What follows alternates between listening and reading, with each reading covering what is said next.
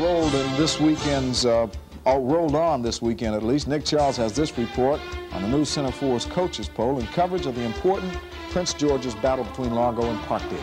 This week we went to Prince George's County, and what a game it turned out to be. This was another perfect rivalry. Parkdale was in to play Largo.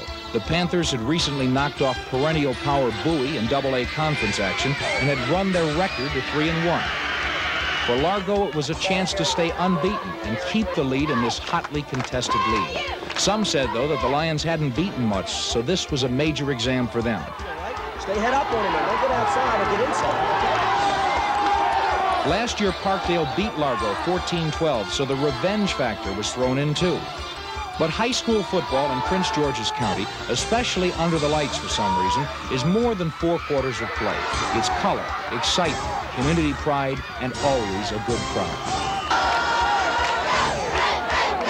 First quarter action. Largo running back DJ Higgins finds a hole and rips 42 yards up the middle and in.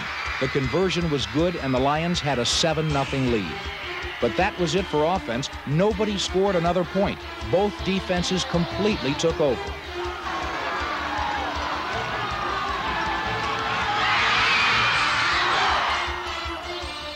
Still, in the final quarter, Parkdale came crawling, and it looked like they were a cinch to even it up. But look at the Largo defense when it mattered most.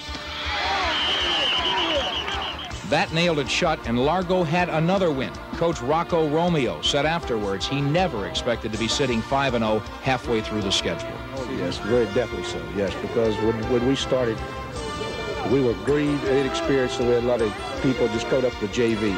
And we had several people move in from other schools that moved in and made a big difference. And the kids' attitude made a big difference to them.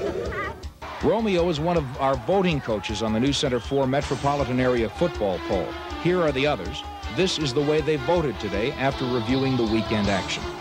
Annandale, with its 30-point win over Wakefield, holds the top spot again. We'll have much more on high school football, including Virginia, the District, and Montgomery County, on a special edition of News Center 4 next Saturday following the World Series game. Nick Charles, News Center 4. That's the football report. NBC Nightly News is next. Join News Center 4 tonight at 11. For all of us, have a nice week.